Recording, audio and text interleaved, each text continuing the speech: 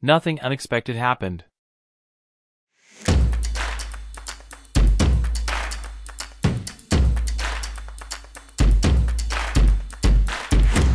Hi everyone, hope you are doing good. Your boy Al is here with Kaiju No. 8 episode 12 review, so let's roar into it. At first we see Reno and Iharu are at their base's gym.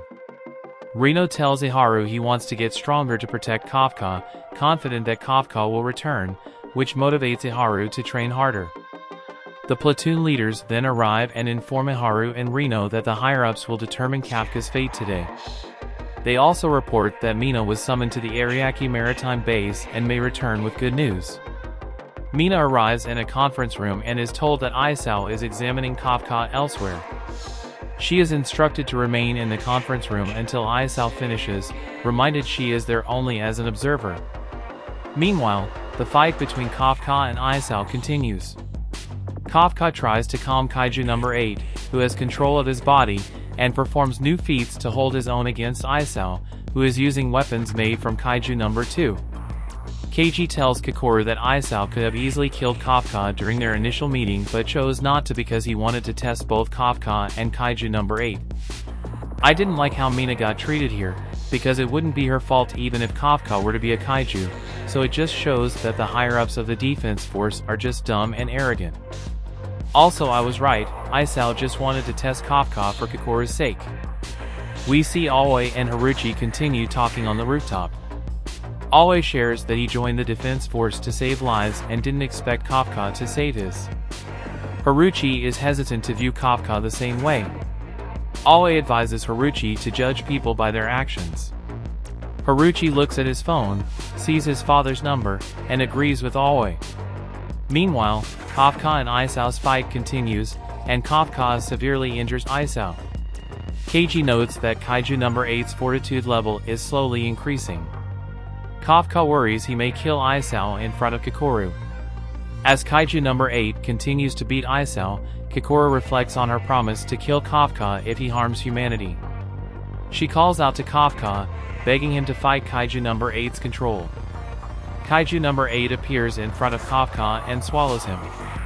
Inside Kaiju No. 8's stomach, Kafka sees a mirage of Mina, who tells him she'll always be waiting for him. Encouraged, Kafka regains control over his body just before Kaiju No. 8 murders Isao. Kafka strikes himself and tells Isao he is Kafka Hibino, not Kaiju No. 8. Yay! The power of promise saved Kafka. Jokes aside, I gotta say I didn't like the way they handled the scene, because it was too typical, but I guess it is what it is. Also, Haruchi acting strange might be a setup for the next season. Next we see Kafka fall to the ground. Before Narumi can kill Kafka, Isao stops him and calls for medics to take Kaiju No. 8's remnants, noting that its core is mildly damaged without elaborating on Kafka's fate. In the base's conference room, Isao, Keiji, and Mina meet.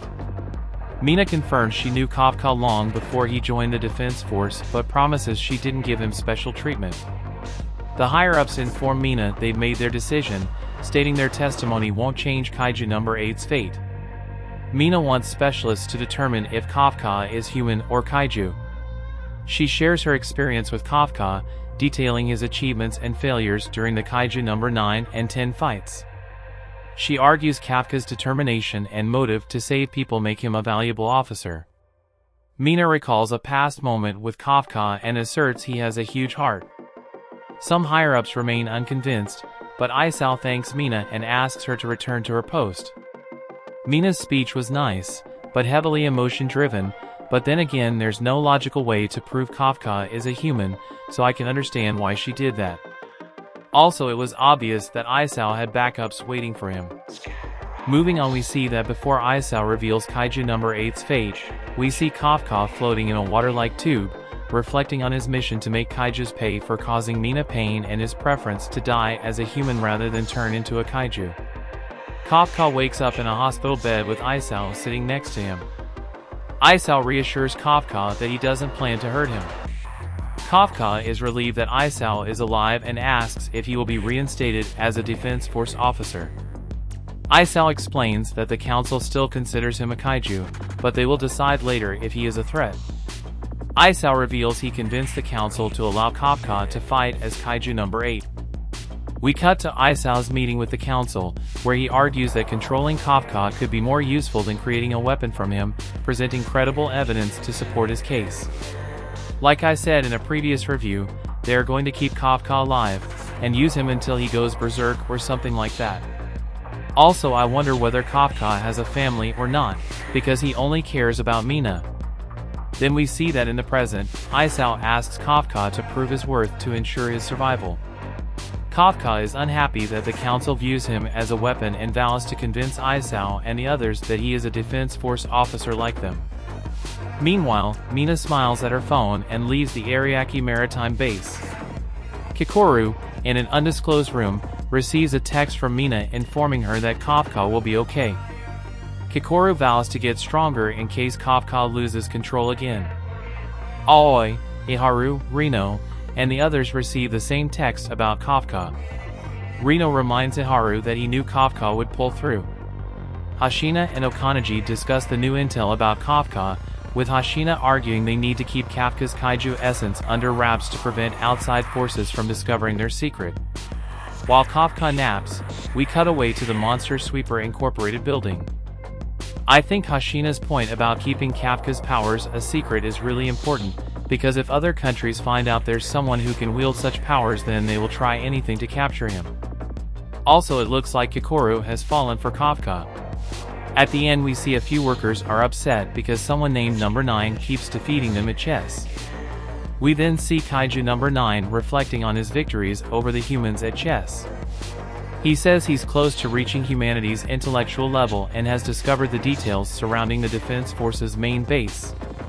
Kaiju No. 9 wants to move forward with the next phase of his and his allies' plan, aiming to retrieve Kaiju No. 8 from the humans, claiming that this kaiju belongs to them.